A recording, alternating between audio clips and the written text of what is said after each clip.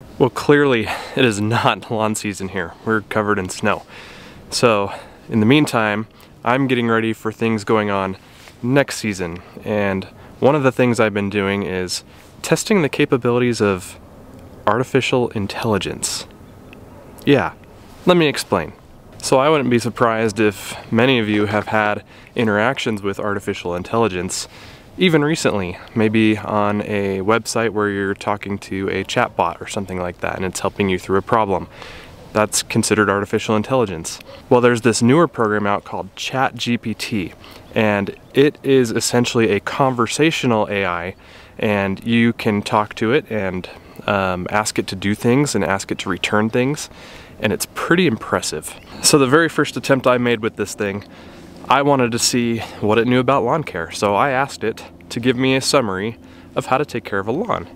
And this is what it gave me on my very first attempt. Didn't even have to try again.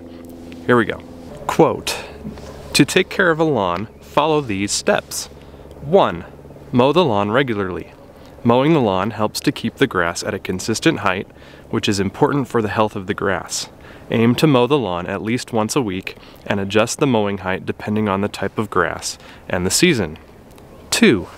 Water the lawn. Proper watering is essential for the health of the lawn. Water the lawn deeply and infrequently, aiming to provide about 1 inch of water per week. Avoid overwatering, as this can lead to excess growth and a greater risk of pests and diseases. 3. Fertilize the lawn. Fertilizing the lawn helps to provide the necessary nutrients for healthy growth. Use a balanced fertilizer and follow the recommended application rate and frequency for the type of grass you have. 4. Control weeds.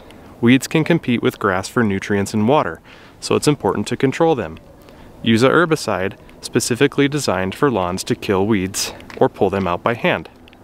5. Aerate the lawn. Aerating the lawn helps to improve the soil structure and promote healthy root growth. Use a garden fork or aerator machine to make small holes in the soil. 6. Repair damaged areas. If you have bare or thin patches in your lawn, reseed or lay sod to repair the damaged areas. By following these steps, you can help to keep your lawn healthy and looking its best." There you go, pretty crazy, right? Let me know what you think.